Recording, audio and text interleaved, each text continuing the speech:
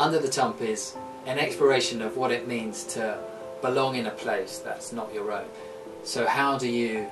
become part of the social fabric in a place which you didn't grow up in, which place where you've moved to and know no one, and is it possible? So I explore that in lots of different ways, throwing myself into different parts of the community, getting to know different groups and trying to work out how I enter those. So one of the examples, an early example in the book, is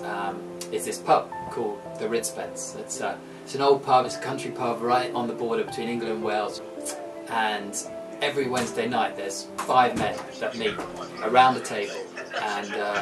for the best part of 2 years I'd come along and drink with them and try and understand their lives, try and understand how they belong in this place, and aspiring to that same sense of belonging that they have. Being part of a community means having a shared history. So the men that come here grew up together, have known each other since the year dot, and that means they've got all these accumulated memories that they can draw on, a sense of place and constant references that they understand and I never kind of picked up from. And it's a frustration as well that you don't have those shared memories, but it's also an inspiration to create new memories with other people, in a sense recreate that sense of belonging that these older gentlemen have on a Wednesday night.